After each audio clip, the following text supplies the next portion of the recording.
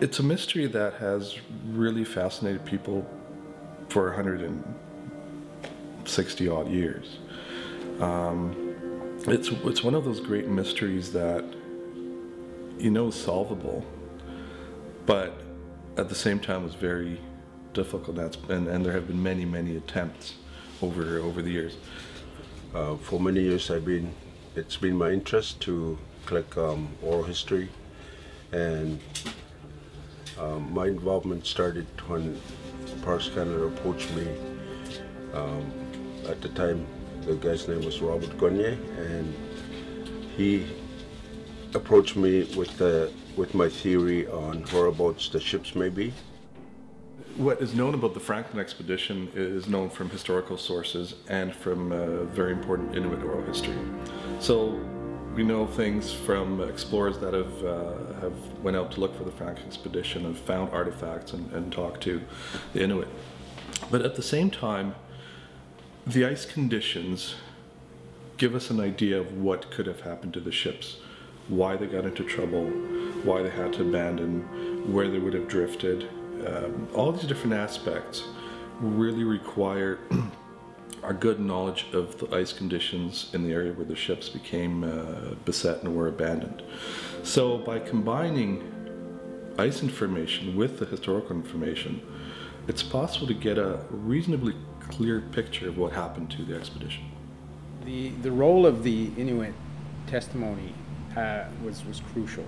To start with, the reason we are looking in two areas is because the Inuit, in their accounts to European explorers, mention that the ships were in two areas. So if it wouldn't be for that, we would only be looking in Victoria Strait.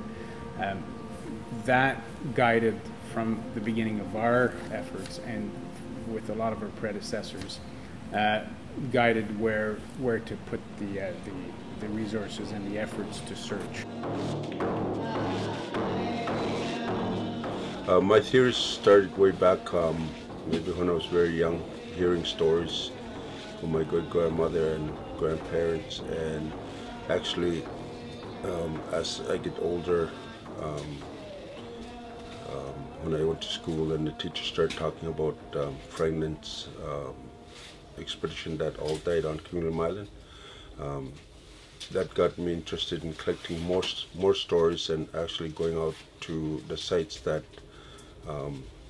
Franklin's men might have had landed, like Victory Point.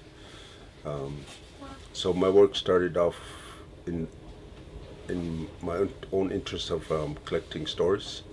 Some other clues may be, for example, the fact that the Inuits say that the ship went down when they came back to see it.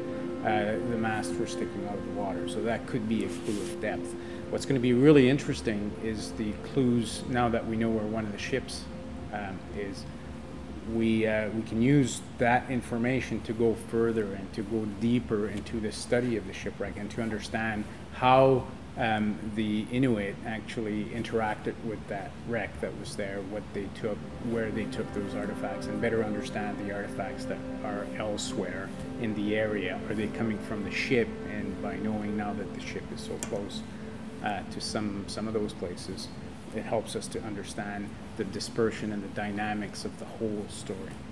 One of the very important clues, for example, was a map from an Inuit hunter from 1869 that was very hard to interpret. And the reason it was hard to interpret was because when people looked at that map, they thought we're looking at land, coastlines, and water. But really, when you look at that map and compare it to satellite imagery, you see that it's ice that the Inuit would have been drawing in some areas. And that, for example, in this case, helped to narrow down the search area.